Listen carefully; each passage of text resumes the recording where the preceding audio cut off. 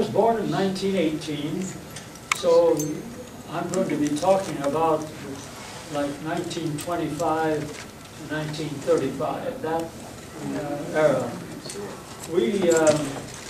My dad and mother and I lived with my grandfather, August Bremen, and because of our German background, we had a large garden. We had lettuce and carrots and turnips and strawberries and potatoes. Had black and red raspberries, and had a pear tree, 3 cherry trees, and our front lawn had a red cherry tree and a white cherry tree in that. So they used up all the land they could.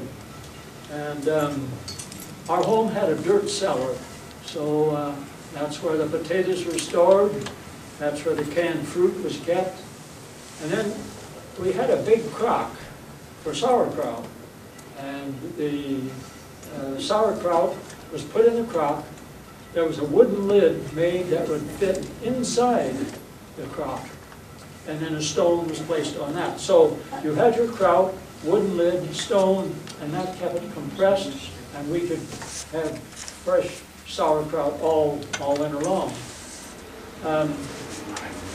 Our home also had a second floor apartment originally, and that had an outside stairway. Well, the outside stairway had been torn down, so we still had the entrance door, and that went out on a sloped roof. Well, as kids, we could go upstairs, open the door, slip out onto the sloped roof, climb up the roof to the peak, and run up along the peaks of the roofs. Can you imagine the average mother letting them do that today?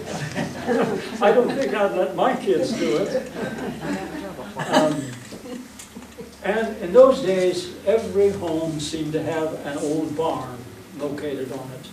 And those barns were used, now were used for storing like kindling for the cook stove and regular wood for the stove, wheelbarrow and garden tools, just a catch-all. Well, that second floor of a lot of those barns had a window that opened onto the alley. So that's where some of the boys' play ended in, through that second floor barn and the alley, because I'll tell you about a game.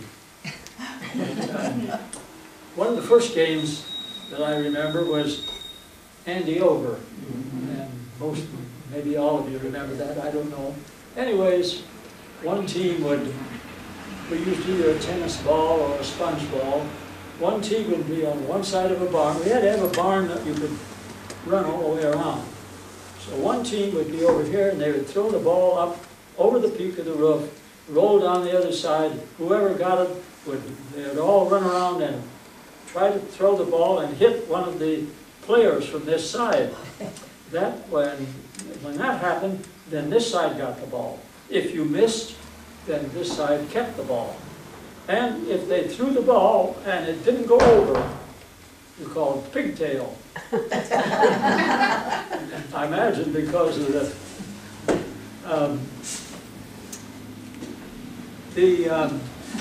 one of the earliest memories I have of toys was the one that we used when we played Cops and Robbers, which there enters in the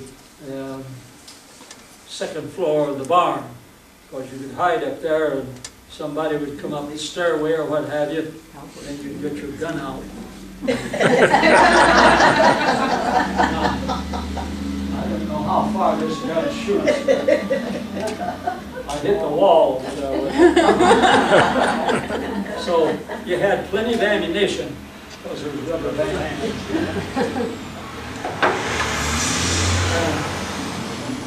That, of course, was made with old inner tubes, and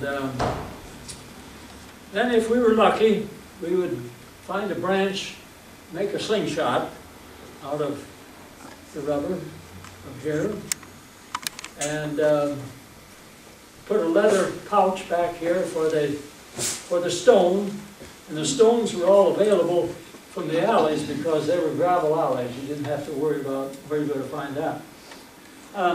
Scrap yard, scrap wood was available from Kneffley's Lumber Company. It was located about 2 blocks from our house. And we would go down there, and I don't know whether it was customary, but he would always give us scraps of wood. We'd tell him what we wanted to make, and then he would give us some scraps of wood for that. And of course, the shingles end of things was all provided in our own barns, because whenever a roof was replaced, people did not take the shingles to the dump. They stored them, they stacked them in the barn so that they would have kindling to start their cook stove fires in the morning. So now, my grandfather was a retired blacksmith, and he was my babysitter. I mean, from the time I remember, he would take me places, and we had 2 blacksmith shops that were located just a block from our home. And one of them was his original blacksmith shop that now is right across from Pizza Hut, that building. Anyways, he would take me to these blacksmith shops, and I'd watch them shoeing the horses and making horseshoes and making wagon wheels and repairing wagon wheels. One of the things that impressed me was how they made the metal tire that fit over the top of a wooden wheel. These wheels were large for wagons, farm wagons, and after the wheel was made, or they would bring one in that needed repair, the blacksmith would take a small measuring tool, a wheel, and he would go around the perimeter of the wooden wheel. Then he would go over to his strap iron, and it was like maybe 3 or 4 inches wide, and he would measure out that distance, cut it off, put it in a bender till it became a circle. He would put the 2 loose ends in the forge and heat them up until they were red hot. Then he would pound them together, and he would basically weld that into a solid piece. Then he would get it hot. In the meantime, the wood wagon wheel is outside the shop on a platform or a box. It's a tank, really, about 6 foot by 6 foot, about 2 foot deep. That's filled with water, and on top of it is an egg crate idea with a handle that can, when you push the handle, this would drop down the water. The wagon wheel is placed up on top of this, and the steel rim was then brought out. 2 men had long handles with an idea like this, and they would pick up this rim, and they would walk out, put it on top of the wagon wheel, and then beat it down until it's in place. Immediately after it was in place, they would drop it into the water. That would shrink it into the wheel so it would not come off. And so now that is where we had water to play with our next toy. This is a homemade boat. Now the idea of this boat is you wind up the paddle, and I'm trying to think, I got to be sure I wind it the right way or it might go backwards. Let's see. I'll wind it this way. Now when you put that in the water, of course the water forms resistance, but watch. So it would walk slowly and push the boat across the water. Homemade toy.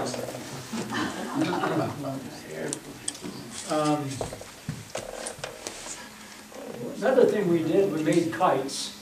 And of course, in those days we could go to the lumber yard and get a yardstick, because they had yardsticks to advertise their name and address. And So these 1-inch by 36-inch pieces, we could cut those into narrow strips, and that would give us the crossbars for our kites. We made one that was just 2 sticks, and in this fashion right here, a diamond shape. And then we had a 3-stick where you had a crossbar and 2 this way. So you had these, like I think it's maybe 8, an octagon, I'm not sure. I didn't look that up. But anyways, the third one was a box kite. A box kite is a much larger kite, and it has well, how shall I say?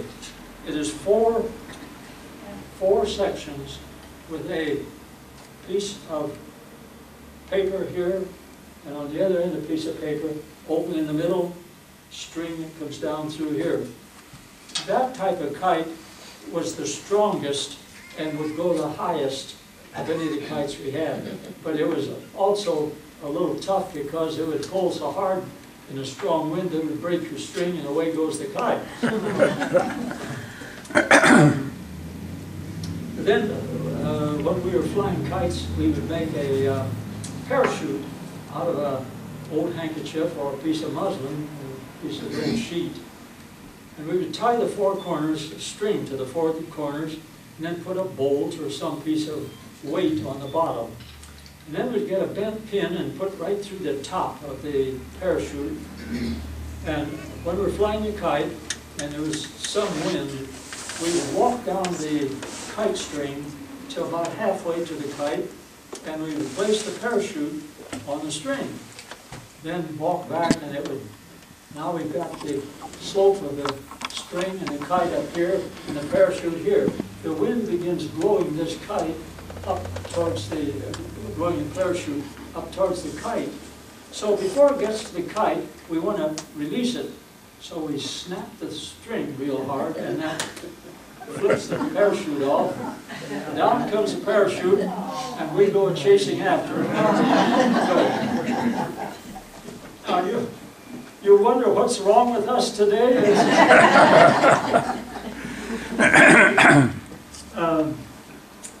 Then we also had an early version of a skateboard. Skates had adjustments for width and length, and you had a skate key to adjust them so that fit any kind of shoe, a child or a more larger size. Well, anyways, we'd get a hold of a skate. Sometimes if one skate was damaged or something, but we could get a hold of the other one. We'd take the skate apart, take the front wheel off, put them on a board that was about 8 inches wide, and possibly that long. And we would put the 2 wheels on the, fasten them under here, the back wheels under here. Now we've got what today we would call a skateboard. Then we put a upright with braces and a crossbar. Now we've got a scooter. So all we need to do is pedal this skateboard scooter, and we were in business. That was I don't know whether it was before the 2-wheel scooters, but at least it cost a lot less money than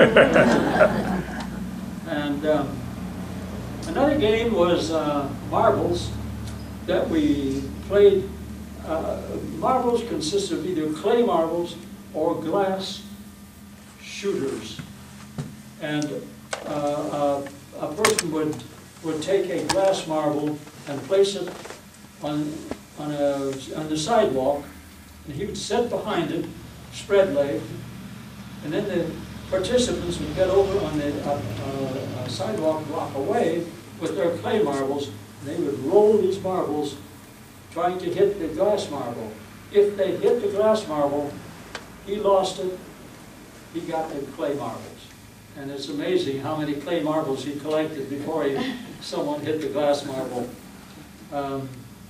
What was the old knuckles There down? were, I remember we used to holler playing marble, knuckles down. yeah, You well, remember?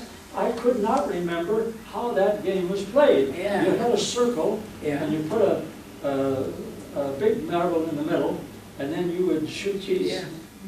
glass. Normally you could stand up and go like that, but every once in a while there was, I know somebody yelled knuckles down, and you had to Had to shoot lay your your knuckles knuckles on on the the flip. Couldn't get the power there. That's right. Then there was, I shouldn't mention this, but it's all adults, so it's okay. we had two games or things that we did with old-fashioned matches, the stick matches. And one of them, you'd take a newspaper and you'd take the four corners of it and pull it down together and then twist that into a ball.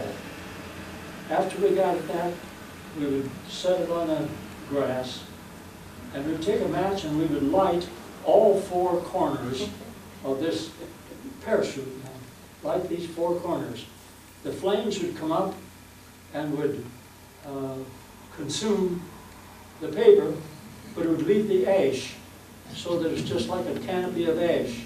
Then the flames began working downward until they got down to the ball or twisted part. That gave us hot air, and away went the parachute up in the air, and all we did is hope, don't land on a roof. So, they usually didn't go that high.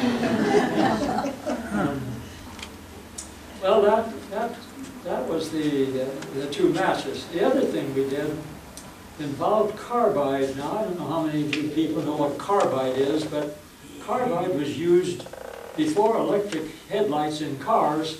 They had carbide headlights. And carbide was a little like rock salt. It was in pieces like that. So we would get a coffee can, and usually a 1 pound coffee can. And at the bottom on the side, we would pound a nail in through there to make a hole. Now we've got this can. We would put a piece of carbide in it, put a little water on it. In those days, the cans had metal lids. Put the metal lid on top, wait a little bit, hold a match to this hole at the bottom. Carbide and water creates explosive gas. Oh, quite a bang, too. The lid went up maybe 30 feet high in the air.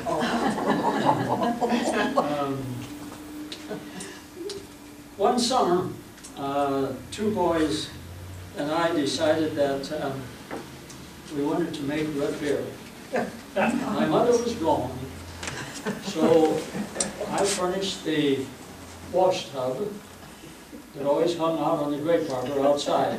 I can imagine how clean these things were. But anyways, we got the wash tub, brought it into the kitchen, and started with the mix and the water and all this and stirring and what have you. About that time, my mother came home. The kitchen was a mess. We had empty ketchup bottles because those were easily available from canning, and that's why we were going to put the root beer in, ketchup bottles. But she got home luckily before then. She took a look at the whole thing. I don't believe we even got any root beer bottle at all. It might have all been taken out and tossed in the grass.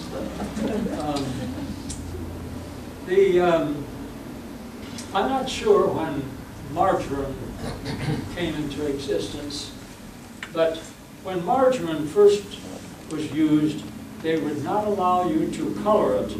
It had to be white. It came in packages like butter comes in, but it was white. And I was over to the neighbor's house one noon, just before lunchtime, and I saw them put this white stuff out in a butter dish. So I went home and I told my mother, I said, the neighbors use lard on theirs. So later on, they allowed them to sell a capsule, coloring capsule, with the margarine, and the lady would put the margarine in a bowl and add the capsule and stir and stir and stir until she got that all worked up to look like butter. Then she had to mold it back into shape and put it on that. Mothers were a lot busier at home then.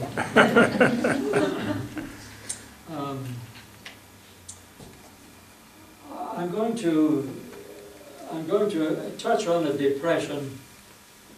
I can only speak from my personal experience, but In 1929, the American Radiator Company, and that, by the way, was the only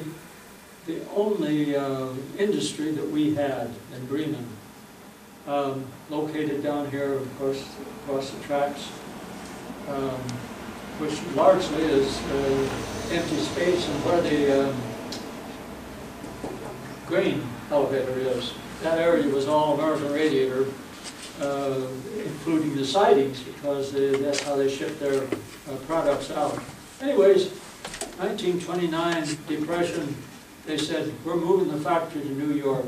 They dismantled the factory, all the machinery, put it on freight cars, and bingo, it was gone, and the town just simply folded up. There was nothing. Men were very happy if they could get paid $1 a day to go out and do farm work or manual labor. And then in 1932, the United States went on off the gold standard, and it's hard for me to comprehend. I'm sure I'm right, the gold was $16 an ounce, and it went to $32 an ounce in 1932. What is it today? It's in thousands. So I'm sure they still use the same measurement in gold ounces. But anyways, when we were at the gold standard, that was a time that our class was buying class rings, and very few of us could afford gold, and so we ended up with sterling silver class rings. And this also was the era of the WPA, the Works Project Administration. And to this day, if you walk around Bremen, you will find a tremendous amount of sidewalks that were built by the WPA. Along with, there was many other, I think there were sewer projects, I know there were sewer projects also. Our Bremen Elementary School has a big plaque in there that was built by the WPA in 1930 something. Okay. Well, I remember, and the men were so thankful to be on that, because if you were not working, then you had to be on relief. And of the two things, you would prefer to be working for $1 a day than having to say that, well, the relief is supporting me. So this brought up then one of the things that was used to save money, and that is rubber soles for your shoes. Now, how many here know about rubber soles to put on your shoes? Sure. Well, then maybe it isn't so old as I think. To those of you who do not know, your shoes are worn, got a hole in the sole. You'd buy this kit, which contained a tube of adhesive, a pair of rubber soles, and you bought them to the proper size for your shoes. They had them in all sizes. And the rubber soles had a paper backing. So now you paint the adhesive on the leather sole, set it aside, let it age a while, then you peel the paper off the rubber sole, you place it on the sole, on the leather sole, and smooth it down good. You've got a pair of shoes now that you can wear for quite a while with rubber soles, and not get your feet wet. As I grew a little older and became a little more active with hammer and saw, I began making lawn ornaments. And the lawn ornament that we started with, or I started with, was of a little girl with a bonnet on and an apron, and she was leaning over watering flowers. This had a spike in the bottom. It was made out of 3/4 inch lumber. So that would be placed near the plantings of flowers, and as people drove by, you see the lady out here watering flowers. That was a lawn ornament. Well, a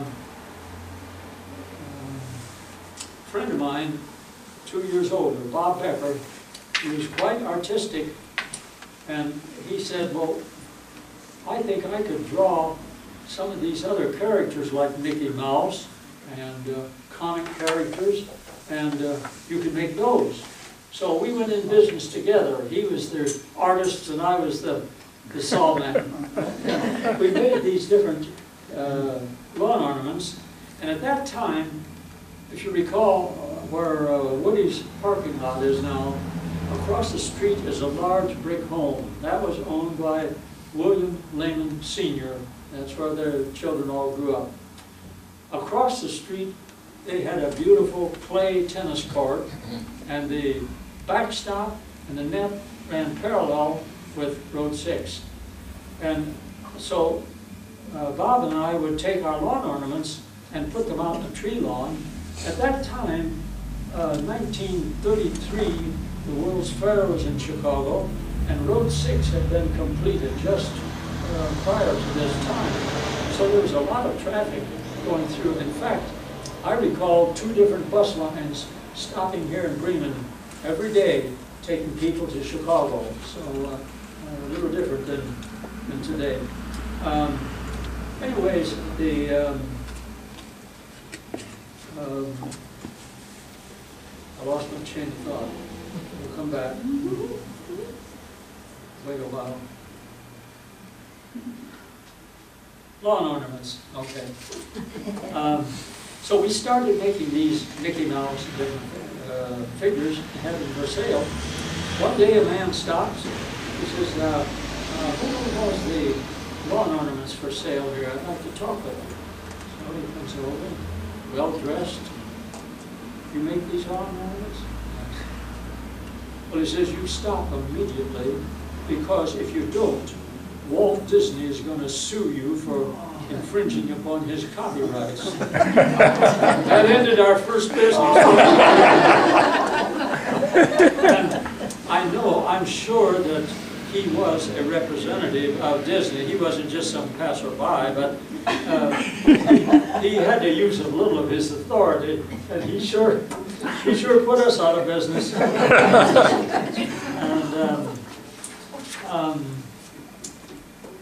And now we get into dating, high school dating, and I think it was different than it is today. I have no idea how it is today, but I do know how it was then. And the most popular idea of dating then was going for a stroll. You and your girlfriend, and usually it was 2 couples, would walk around town. We would spend hours just walking around town. Once in a while, we would walk all the way out to the cemetery and back. And on Sunday afternoons, once in a while, we would go down to the depot on Center Street, and on the railroad right away, we would walk out to what we call the Forks. That's where the Army ditch that goes through Bremen joins the Yellow River out here, and that's called the Forks. So we would walk out there, turn around, come back. It was something that occupied a lot of time. We enjoyed it. It probably was good for us. Spend a nickel for a Coke. What's that? You spend a nickel for a Coke, maybe stop at Bonators or something in that. If we had the nickel, yeah.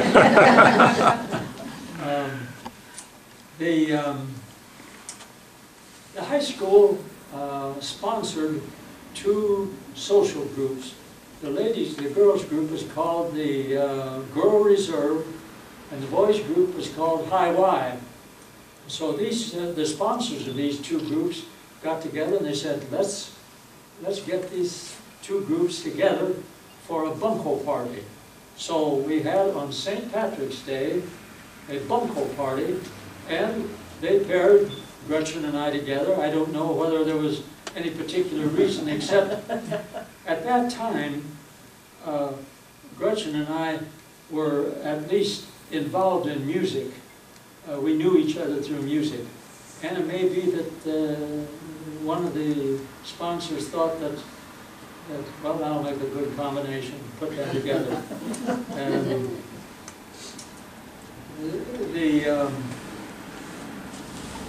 the different organizations in town would ask for programs, music programs. And so Gretchen and I got involved since we played trumpet and trombone duets. So they would invite us to, say, the Kiwanis Club to be the music in the program.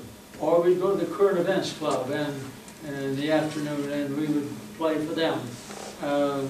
Churches would ask us to participate in their Sunday worship with a number.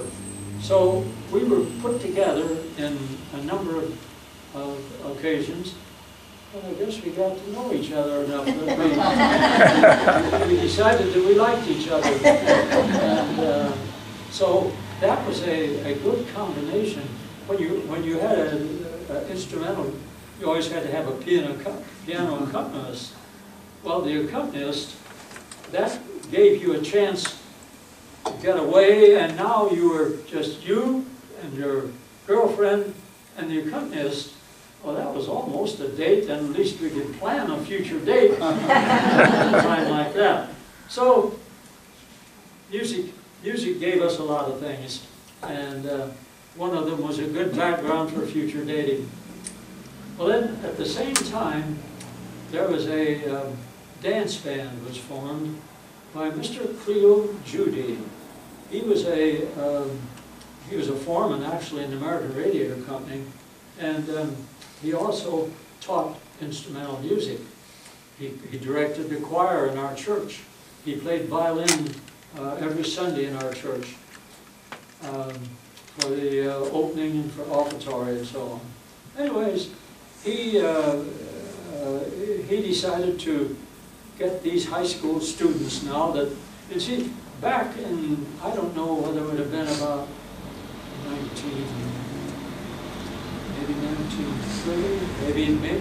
maybe before the Depression, we had the typical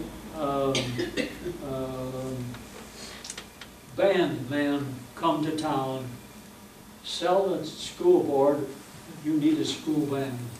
The next thing, he sells the instruments to the people. He has them come in and demonstrates, and the next thing you know, you've walked home with the instrument that your parents will have to pay for if they approve. And so, in that way, we got our instruments, and the band was started with a lot of noise. Mr. Judy decided that in this group, we picked out a few of us. We're going to have a dance band, and the first rehearsal happened to be at our house. My mother and dad were both sang in the choir, and they lived just a half a block from Mr. Judy, so it was convenient. We had 2 living rooms in our house, or in our home, so it was convenient to put everybody in the maybe 12 people and a piano in this area. Well, that first rehearsal, my mother and dad said that they went upstairs and held their ears. I can just imagine. But 12 people that were just learning how to play, how they sounded. But anyways, we did mature, and we became a dance band that played for dances up here where they, on the corner of the end of the first block on East Plymouth there, on the north side. There was a large garage there, and the second floor, I have no idea what it was used for originally, but had a nice smooth floor, like a dance floor. So that's where the dances were held. Big long wooden stairway to get up there, and I think they charged 25 cents admission for the evening. And on one end, they had built a stage so the orchestra could be here, and a lot of room for, and chairs all the way around the room. Not only the young people came, but a few of the parents would come, and they enjoyed listening to music, but they also were sponsors and seeing that everything was going along fine. And it was a very wholesome place for the kids to come, and it attracted people from other towns, other high school students from other towns to come in. So it was entertaining, and it was a good background for Gretchen and I later in life, because Gretchen became a professional musician and for 3 years traveled all over the East Coast and Canada with an all-girl orchestra. And I spent my time with dance bands and the theater. I was fortunate. When I was a senior in high school, my instrument instructor from South Bend called me and he said, could you bring your horn and come to South Bend to the Palace Theater and be there at a certain time of day? Sure. So I drive over, and they have me sit down in the pit orchestra alongside the trombone player. Now, it just so happens that the particular vaudeville, by the way, vaudeville in those days was very popular. The theater had a full-time orchestra. Anytime there was a vaudeville act on stage, there was a full-time orchestra down below to open the show, to close the show, to participate whenever there's any need for the actors. And so this particular time, there was a comedy team by the name of Olson and Johnson.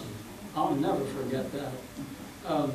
Olson and Johnson were a team, and if you recall this old comic routine of who's on first and second and so on, they originated that. Well, anyways, they were the greatest comics, and they did everything, how do I say, not verbatim, I mean, there was no routine to it. Whatever came into mind, the other one knew the answer, and they went ahead with that. And so it was just one constant pattern going on, and it was fun. In fact, one of the funniest things that opened the show, the very first thing, man, we play an opening act, and everything is quiet all at once. Paging Mrs. Jones. Here comes a guy with a flower pot walking down the aisle. Well, he disappears, and paging Mr. Jones. Here comes a guy with a tree. Each time they're walking down there with a bigger item. That's the way the show opened. This Olson and Johnson, they gave us a list, our music of course, and opposite this music was a cue phrase, like went to town, or whatever the phrase is. So they would be talking along here, their jokes and going along, and all at once, went to town. We have to play. The orchestra plays a number, stops, they go back into their routine. I throw the paper on the floor and I look for the next one. And here comes this one up the whole way. I went through that. When I ended up, there was 12 sheets of paper on the floor. Music. But that was my introduction professionally out of my local Bremen group. And I was fortunate. They liked it well enough that they hired me as a substitute trombonist. And whenever the trombonist, the regular trombonist, played for a nightclub, so the 2 evening shows, he could not be there. So that was my job. So I would come in and sit and watch the morning shows so I would know what's going on, and then I would be there to participate in the 2 evening. Well, I brought you up to, I graduated in high school in 1935. I joined my father in the fur business. Gretchen joined her mother in the retail business as Easter's Variety Store. That's it. Oh, I'm going to have to show you a couple things. How many people know what this is? or have seen it. Well, yeah. Sarah, you don't count. And Suzanne, you don't count. Fine, get it back. I made this years and years ago, and Suzanne was fortunate enough to save it. This is a dart. No, this up in the air, and it'll go 20 or 30 feet in the air. When it comes down, of course it comes down this way, sticks in the grass. You recover, start over again. But that's made from one of those shingles that was left over from when the new roof was put on. And then, of course, I showed you this one. That's the boat that was used in the water tank. This kite string. That's how you want your kite string. And when when you put that parachute up, you had to have two people because one had to hold the parachute, hold the string, while the other walked down the string. If for some reason or other you accidentally dropped this, and your kite immediately started going with the wind, but this thing was flying across the grass, you could run after it and grab it if it was just a string in your hand. And so they were very practical. This, I think originally must have been made by adults. I can't imagine me as a child making one, but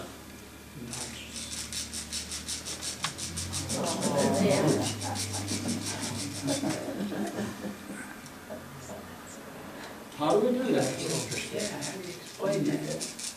Kinetic energy. Okay, another toy, another homemade toy. Any questions? I'll try to answer them if you have them. You just brought up about two living rooms, which reminded me, we called the one the parlor.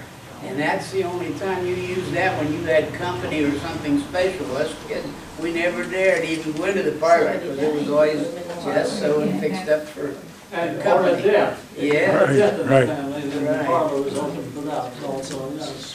They don't have Or get that. sliced bread. What? Sliced bread.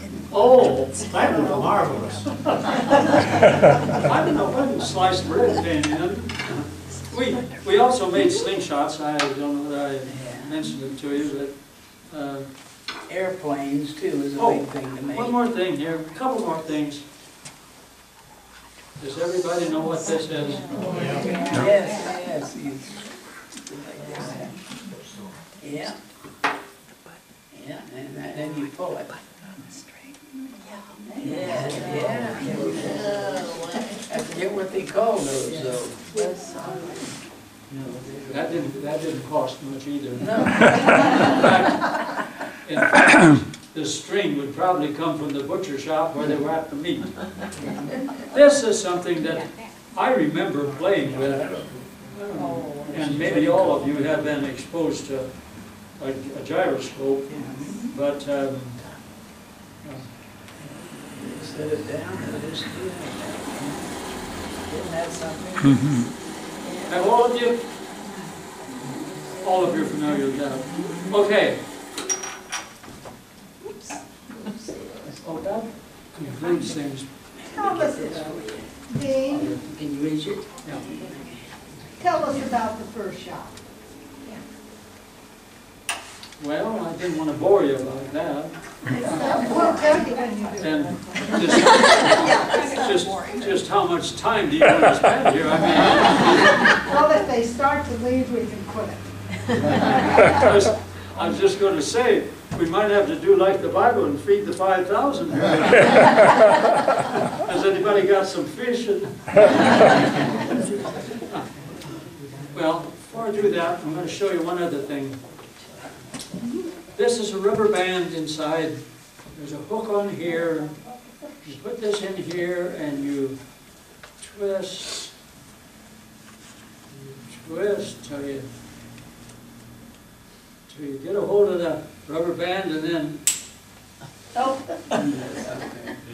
if any of you want to try that, it's there for you to try.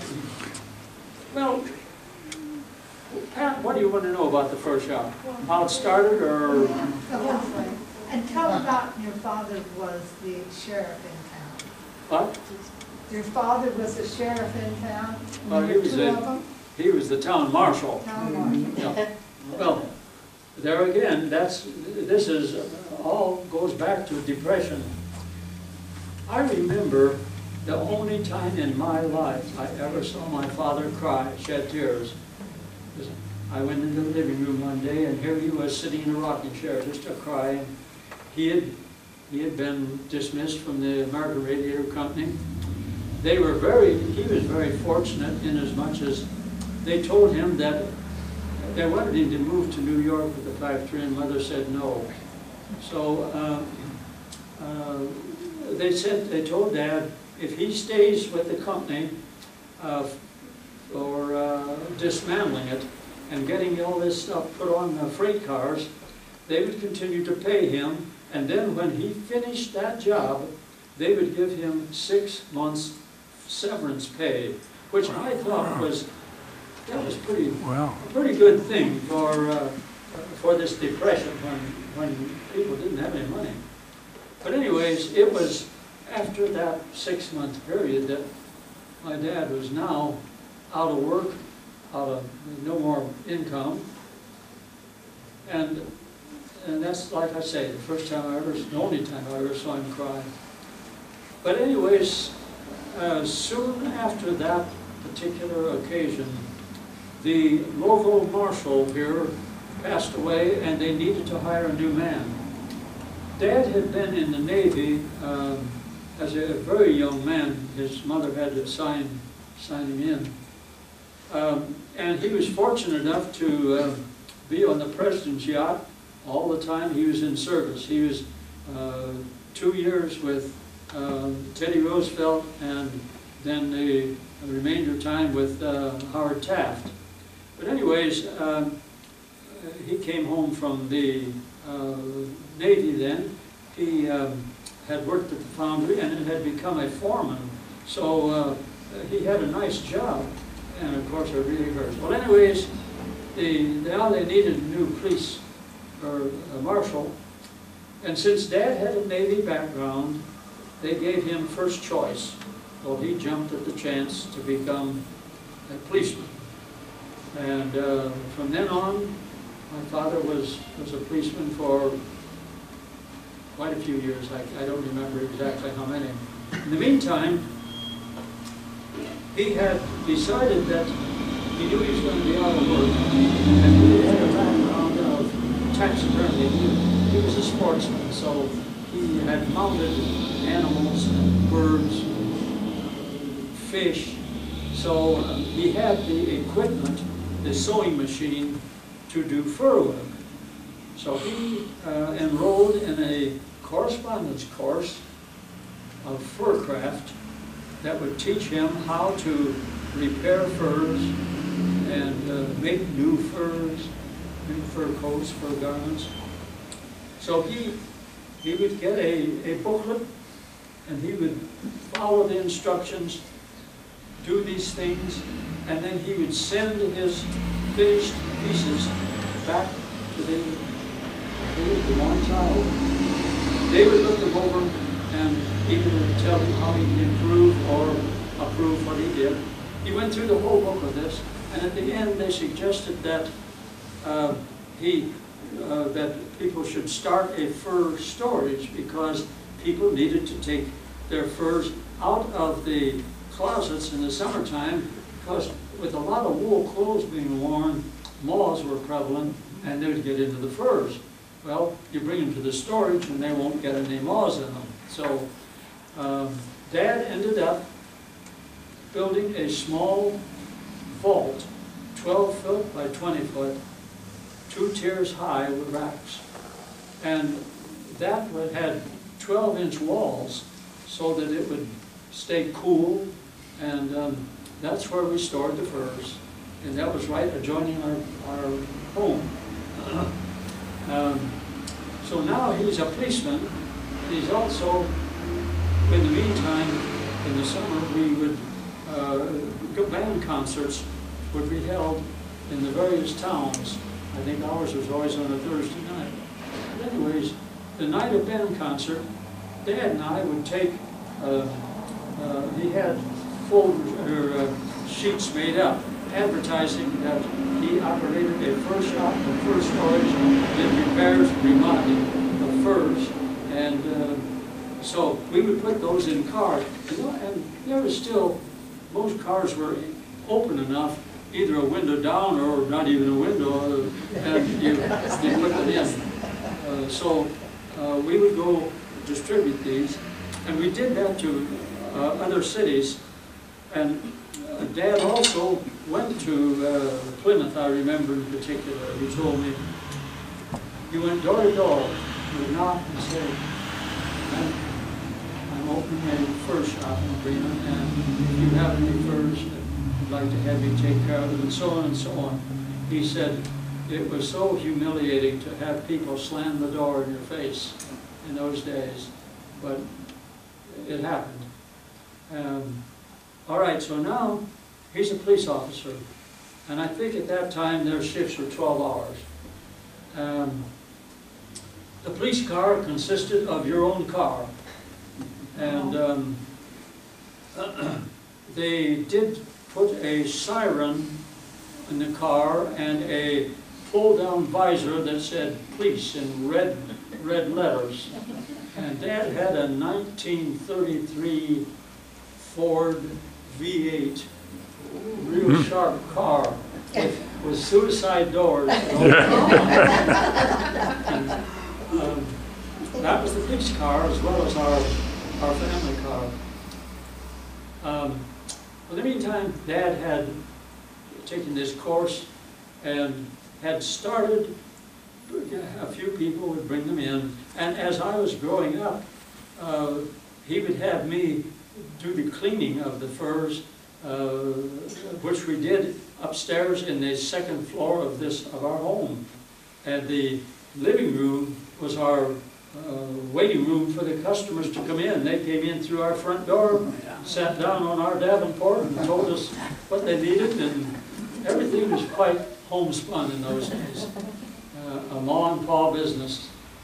But in 1940, we built our first shop adjoining the building, and in 1935 I joined Dad, and at that time there was the results of polio. Polio left a lot of people handicapped with a high shoulder, a lump on the back, one hip much higher than the other, and that was the way they ended up as adults. And these people were now of age where they were working in offices as stenographers and so on. And so they needed warm clothing, and fur coats was at those days, a fur coat was more practical in dollars than a cloth coat. The reason being, a cloth coat, eventually the front edges are going to get frayed and the sleeve ends are going to get frayed. That happens with furs. But you bring it into the furrier and he takes off all the old and he puts fresh fur on those spots and renews the coat. It's good for another 5-6 years. So the people that our first customers were school teachers, because they had to walk to school. They had playgrounds outside in the wintertime, and they were the ones that needed warm clothing. And again, practical. You had one of the coats that was most popular was a sheared rabbit. Now, I have to go back a little bit. And by the way, you can ring this bell because this could go on for days.